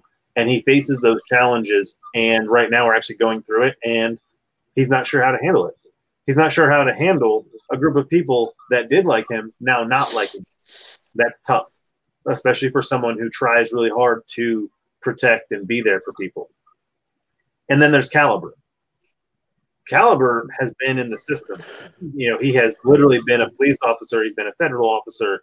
He's seen the darkest of dark. I mean, even, you're talking about being a first responder. I mean, Brad literally has taken, worked with the DEA and taken, down cartel things and done stuff that, like, I wouldn't even know what to do with some of the stuff that he's come in contact with. And so that's one of his flaws, I would say, is, he doesn't see sometimes the possibility of a good side of a person. He just sees, this is what you're doing, which is similar to what this person did, and this is how they ended. So I just want to stop you before you get there. And sometimes him and Boulder clash because Boulder wants to save someone, and maybe turn them around and rehabilitate them, where he's like, no, this guy's a bad guy, he just needs to go. And so, you know, that's like his flaw is he's fighting himself sometimes to be a good hero when he knows deep in his heart he's not a hero. He's just the guy that's going to get the job done. And there are situations where he owns that and understands that he's the one that has to make those difficult decisions that somebody else won't. You know, you look at the Batman situation. This is, you know, if Batman continually lets the Joker go, Joker is going to continually kill someone. Caliber will not let that person go. You know, if he meets someone and, you know, they're in a world where people are starting to get abilities and this person maybe does something bad, but didn't do it for a bad reason, he's willing to maybe work with them. But if this person just all out killed somebody, no, you got to go. You know, we're taught from a young age, killing someone's bad. You know, this is how he views life. You've been told since the day you were born, no matter where you're at. It's not like we have to put a label on something. You've been told it's bad to kill someone.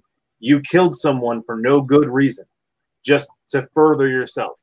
So no, eye for an eye. I'm done with you. You're going to go. Boulder's like, but wait. We might be able to save him, you know? And that's where they clash. And so that's his flaw. And, you know, those are my core characters. I'm not going to go into Samedi because his own flaw is that he's not even from this world and doesn't really understand humanity all too much, even though he's been around for centuries. He still doesn't get the fact that, you know, we kill each other and, you know, we destroy things and we're selfish and we value inanimate objects more than our own lives. That's he's at this point where he's seen the destruction of an entire race of beings and is like, I still don't understand why you can idolize, you know, like a movie star, but you can't take care of your grandma. Like that's where Samedi is in this world that we live in, because he's a Geed, and in my world, the Geed are the facilitators of life and death, and he himself is one of the most powerful. He's been, you know, and he literally facilitates souls to and from bodies, and so he knows the value of a life and the value of a soul, and he's seen an entire population of people wiped out, and we still go to war with each other. We still argue over things that don't matter. And he's over here like just done. He's sarcastic. He doesn't really want to be involved because for him, it's like, you're never changing. It's a continuous cycle for humanity to destroy itself. And so that's where you see Samedi's flaws is he's kind of burned out, you know? I guess that leaves me, huh? So I'll talk about two of my characters. I thought, obviously, you know, I have the Convictor, and I'm just going to settle on Hellwolf too because they're both in Hunter's Moon. Because they're two completely different personality types. I'll start with the Convictor. His greatest fallible thing is his greatest strength. You know, being someone that will not quit is his weakness. You know, anybody that's, you know, some of you folks in here that have seen the panels for Hunter's Moon, you know that a lot transpires, and he, to the point where he having this trait and having this, you know, this never quit attitude, or it's more than an attitude, obviously. I mean, that it puts him in a spot where he literally is destroying himself, because his will is more powerful than his physical body. So that is, you know, and I that's what I like about him, because I believe like that he's, you know, his, you know, I mean, like a lot of characters, his greatest strength is all his weakness. It's something that is very detrimental to him physically. And it doesn't help that he's, you know, he's a vehicle that's piloted remotely, you know, via somewhere, you know, some other place. So that also doesn't help. So a lot of things that happens with him is beyond his control, but he believes he is in control. So there's a little bit of that. And then way back when, for him as an early development character, before he ever became the Convictor or, you know, or whatever, he was a person who always wanted to belong. So there's that. He was always seeking an identity. So that also shaped him very early on, that, you know, that he's willing to do anything to, you know, to hang on to a little bit of normalcy that he would have. And, you know, and then once you lose something like that over and over and over, you know, it shapes you as a person. And then having a meta trait, you know, or whatever, that's why, you know, this will, you know, that, you know, that interplays with that, and it formulates a very unique individual. I believe he's unique. That he, again, he is literally willing to put himself through these extreme trials, sometimes not even knowing why, because he thinks he's just compelled to do it. Again, he's driven to do it, and driven is the key word. But, you know, that's for me personally, that's why I think the best thing about him is like I said, his greatest, you know, his will is his weakness. At some point, he's not superhuman, he's not enhanced, anything like that. So his body does take the abuse, and it wears. You know, it's not like he doesn't have a healing factor. He doesn't have anything like that. He just pushes himself physically beyond these physical pain because of his will. So, and his body is not going to keep up. It won't keep up. And, you know, you'll see that later on, going further. So now the next character I have is Hellwolf, who is a completely opposite spectrum. Chris's lettering, and Chris and I were laughing because we were doing a lot of Hellwolf's dialogue, and Hellwolf is a completely different character. He is, he's motivated by, he's motivated by money. He's motivated by greed, really. I can tell you about the character that you won't pick up so much on in Hunter's Moon, but does he have a heroic side? He at one time he was a special forces for the Australian SAS. He was a quote unquote good guy, and he has that ability, but he also has something that overshadows all of that, and that is his mouth. He absolutely will talk the shit to get himself out of what he believes is the shit, but at the same time, he will absolutely make sure you know why he's talking himself out of said shit. He makes sure that you know that he is the shit in this situation, even though. So you're going to see this in Hunter's Moon. Like, he has he gets to a point where it literally is not looking good for him, and he is still very much a mouth, and he's motivated, but can he be cowardly? Yeah, sure, I guess he could. I mean, I think we're all prone to that, and I think there's moments where you second guess, like, well, why would I go do that when it's much easier for me to run away, or much easier to escape the area. It's always about, he's very much a character that is absolutely self-preservation is key. But if he's going to try to self-preserve, he has no problem making sure that he's still the guy that's going to run the show. So I said I can't give too much away, but in Hunter's Moon there is a very specific scenes, and that he is. It literally. I wish I could, but I wish I could, but he literally is faced with immense danger, and I mean, like, literally, like, danger close stuff, and he is tries to talk his way out of it, but B tries to let you know that even though he's trying to talk his way out of it, he's still top dog. So there's that, and so that's his personality. He is, and in the Hellwolf book that that we're going to explore, you're going to see some of that. That he is very much. That's how he is, but he has his moments. He's kind of that way. He's a complex character. He doesn't seem like he seems like a guy with a cool helmet, and sharp things on his arms, and he's blowing shit up and talking really, badass Aussie and all that stuff. But he has his moments. And other than that, I mean, the other character in Hunter's Moon is the Wolfman. His motivation I can't talk about because that's very key to the book. That's his whole I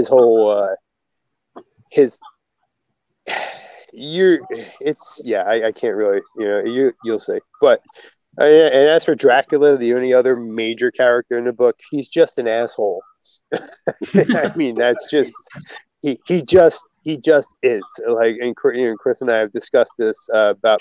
He just is. He's a guy who's gotten to a certain point in the hundreds of years he's been alive that he's become so full of his own bullshit that he is elevated in his own mind. He's much bigger than he believes he's bigger than anybody else, stature wise. So he's just a prick. He just is. And by the end of this book, my goal is for every single one of you to hate Dracula's guts. So, because he especially his interactions with the Wolfman, and you're really going to see that somebody needs to cave this dude's head in. So, and who knows? It might happen. That's pretty much where I'm at. I mean, I could go on about Conjure and stuff, but that's a whole show in itself. But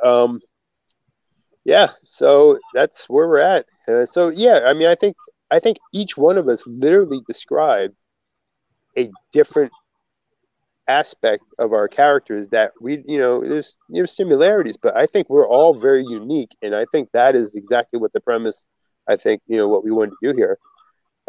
Everybody just has a different motivation for their OCs, and that motivation isn't my OC can beat up your OC. He's the biggest, baddest OC going. If I'm gonna tell you right now, 35 OCs that are just so overpowered. Yeah, I'm gonna tell you right now. If you say that, all that freaking tells me as a writer is that you suck. That's what it tells me. It tells me as a writer that you aren't a writer. I mean. Sorry, this is the end of the time of the show where I kind of cut loose, right? But no, really, it tells me as a writer that you suck at character development, or you just didn't try, and that you think that having a character that can literally stomp any other character, blah blah blah blah. It just tells me that you lack imagination, you lack depth, and that's bad writing. That's bad creating. Dude, that's the reason why I keep saying I fucking hate One Punch Man. And people tell me the creator just made it for fun. That's fine, but I hate the fucking show. Like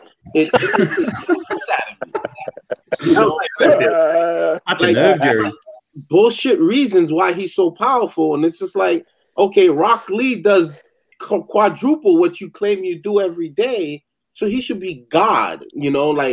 That's not a good enough reason for me why this man is so powerful. Like, you're right. That's a perfect example of that. Like, I told my brother, if you want me to watch it, maybe later down the seasons, if they finally reveal why he's so powerful and it makes sense, I'll give it a try. But until then, fuck that show. I can't. I can't do it. I'm sorry. Wow. Yes. Wow, Jerry. That's those are some intense words. I mean, I would expect that out of like my mouth or Jason's mouth. I can't do it. I'm sorry. So you don't like One Punch Man?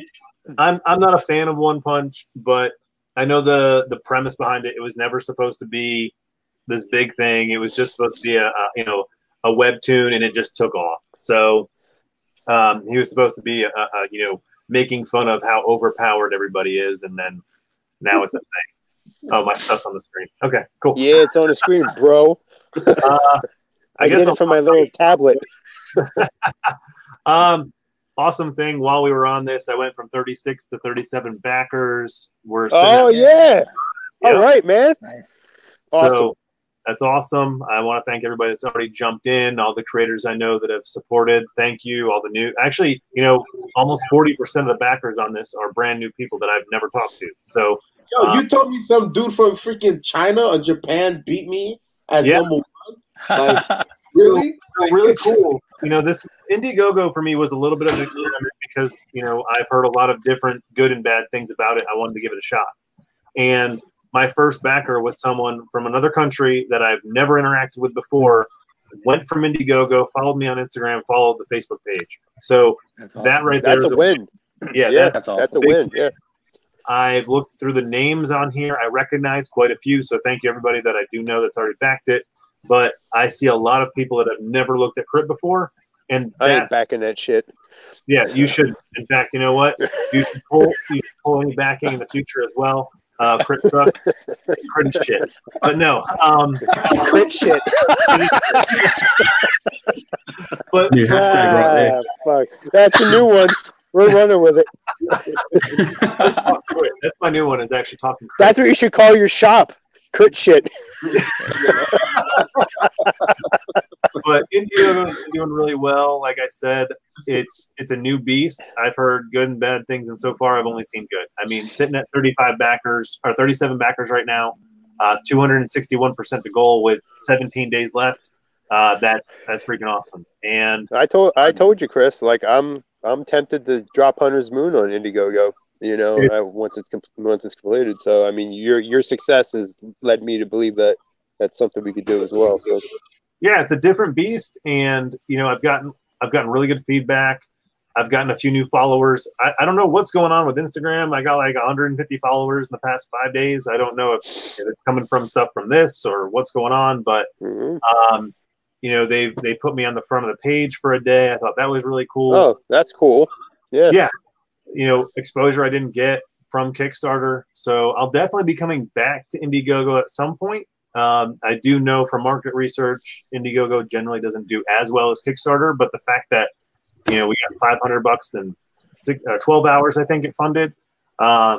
It's just awesome. So yeah, if you haven't checked out Crit on Indiegogo, you can go to Indiegogo and just type in Crit. I think I'm the first thing that pops up. Let's try, actually, since I'm sitting here.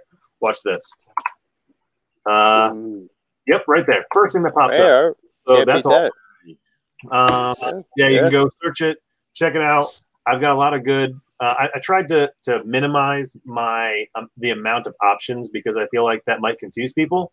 So you've got a digital option with all 4 books. You can split it up. If you've read Crit before, you can get 2 in digital. Since I've only got 2 out, I figure nobody's read 0 and 3, and if you have, you're on the team and you probably get a copy anyway. So you can get 2 physical and 2 digital, or you can go for the whole big shebang and get all 4 books here. And you also get a sticker pack with that, so that's kind of cool. And it's very affordable too. You're getting 4 books for $20. That's $5 a book.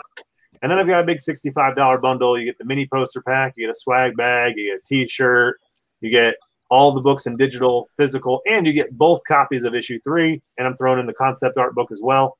So nice. I figured that's a really good bundle for everybody, and it is a good bundle, and it's priced appropriately. It's good. So, and I'm going to go down here because I got my stretch goals, and something really important that I want to show off is if we do hit 60 backers, my original OG Crit book, that's Skinny Reach, Cheap Caliber, awesome, and Cheap Boulder right there. That's my OG cover. I'm printing that as is. I'll zoom in a little bit on this piece of crap that I drew. I say that. Hey, we all got to start somewhere, man. For real. I'm proud of it. My original Crit logo was, a D12. Originally, I actually wanted to call the team D12, but they wouldn't let me do it. Again, another rap reference. Regulators in D12, they just wouldn't let me do it. But, this was the book that inspired everything. This is also the book. A good portion of this, Jack and Nate are redoing. What I've seen so far from the art, it looks amazing. But this was the original version, and we've actually added quite a bit to the new issue 0. We've added some really good plot points that were not in this book, and I'll just say it, like Nate's artwork so far has just been blowing me away with what he's been doing with the real issues, the official issue 0. If we unlock this with 60 backers, it will be a one-time print. I will never revisit this. It will be shelved. It will never go anywhere because I didn't want to do that anyway, but I really feel like with the way this campaign's been going, this would be a great great place to put this and create a really good collector's edition. Now, if we hit 60 backers, you're also getting Crossbones, you're getting Burlap, and you're getting the 4 books inside. So if we hit 60 backers, people are getting 7 books. Which, you know, I'm really happy to do this and get this out there, and I'm really excited and happy with the success so far. So I want to call out Jesse since he's not on here tonight. I want to say thank you for giving me Burlap issue 1, and then JD for Crossbones issue 1 for my backers. So we're real close. 5. We got 8 more backers, and we'll get Crossbones unlocked. So, nice. You know, thank you to everybody that's been sharing it and getting it out there. And I think everybody on this chat has really been helping out. I think as you can see, the Savage Sandbox has been really coming through for me. So thanks, guys. And you know, we have some cool stuff coming. I'll leave that up to Jason to announce. But we got some cool stuff about to hit the social media pages. Yeah, we can't talk about it yet though. So it's a hush thing that only insiders. Yeah. Yep. I would like to say though, while we've had this episode on, we've gained 3 subscribers. So I thank the new subscribers that chose to hang in there with us. Yes, you know, Very cool. a couple more and we'll hit 100, and apparently 100's some kind of mile marker with YouTube, and we get a custom URL, so that's kind of cool. So we're close to that. So yeah, I mean, thank you for the new subscribers, and just thank you for everyone that always tunes in and wants to watch us blab on. And but I always get feedback. I always do, and that we're always amidst the laughs and the ball busting, that you know, that information is obtained, and we are I get a lot of positive feedback for that. So people are pulling information from our antics and shenanigans. So. And well, that's the goal. Shit talking does well then. Yeah, that's the goal. I mean, I know some of us don't work as hard as others. I know that, but I get that. But it is what it is. But I want to let everybody know Nate didn't just drop off because he hated us. His phone died. His phone did die. So yeah, But yeah, so seriously, thank you guys for everyone for tuning in. Of course, thank all the boys for coming in. It's always a pleasure. Always hanging out with you guys. And man, next time we'll be on here, we'll set the date, and I guess we'll have a lot more to talk about. So it'll be our 10th episode, which is pretty badass. I say on the 10th episode, it's just unleashed. Yeah, let's just do it unscripted. Yeah, shit talking best. Because I don't want to. Every time we put something up here, someone wants to, pilfer it and use it for their little YouTube channel. So, it is what it is. But if we put a shit talking one up, all right, because you know what? I think in our shit talking though, we do have some really good information for people. Oh yeah, absolutely, and that's basically the feedback I get. Which I think in the next room. So she said she can't really hear me when I talk on this, so I'm fine. But there you go. I think if we just did, how not to be an asshole episode, I think that would just be good. Educational shit. That's it. Right. Education. Yeah. Right. So, all right. Well, we'll call it educational shit. Is that the name of the next episode? Yeah. That's my new T-shirt. But yeah, seriously though, thank you for the new subscribers. Thank you for those that are liking the video right now. And all that we've, plenty of views, and we always pull tons of views after the fact, which is amazing. And I thank you. Thank you for choosing to follow us, and hit that bell button so you can always see when we're doing something new. That's always helps too. All right. Well, this is the SSB crew right now. So Wolfpack for life, right? So. Absolutely. All right, boys, we're going to wrap this up. Thanks for coming, and next episode 10. See you guys later. Take care. Bye.